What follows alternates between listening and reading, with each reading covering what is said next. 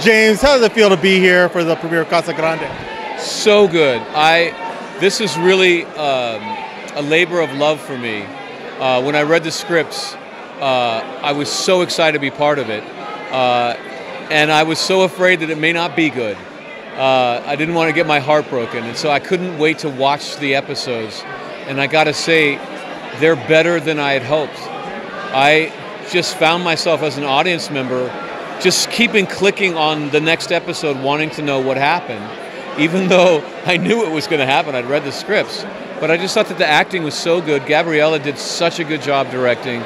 Producing was so good. I think it looks like a big ticket production.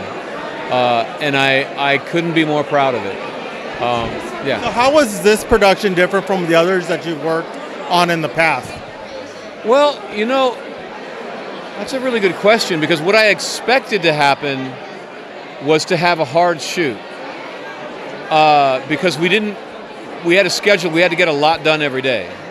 And those can be kind of stressful. And I didn't find that to be true at all.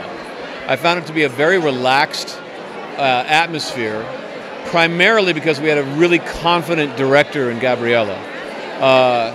And we were just basically having fun. It was kind of too good to be true. And there's a maxim, when you have too much fun on set, it usually doesn't work. And so, like, I had so much fun, I was like, oh, it can't be true.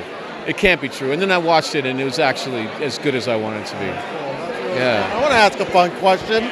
Before we let go, if they're always rebooting TV shows and turning them into movies, if they ever asked you to return to Buffy, would you ever do it as an older character now and really more knowledgeable into the role? The problem is that Spike's a vampire and I'm not. So like the only good scene for Spike to come back would be going like, oh, Buffy, you look tired, what happened to you? You know? But he looks exactly like he did before. That's the only, like, Spike looks good for his age. It's just not where you want to be. So if I was to ever do the character again live, I guess I would have to be in vamp face the whole time. That would work. Or spend half the budget on computer effects to make me look like I used to look, I guess.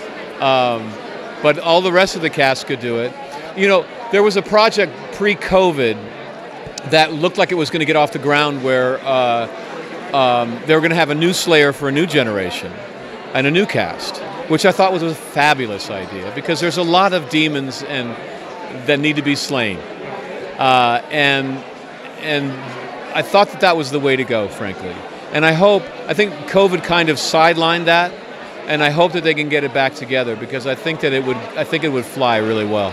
I agree with you. You've always done amazing work in every project that you do. This one's no exception.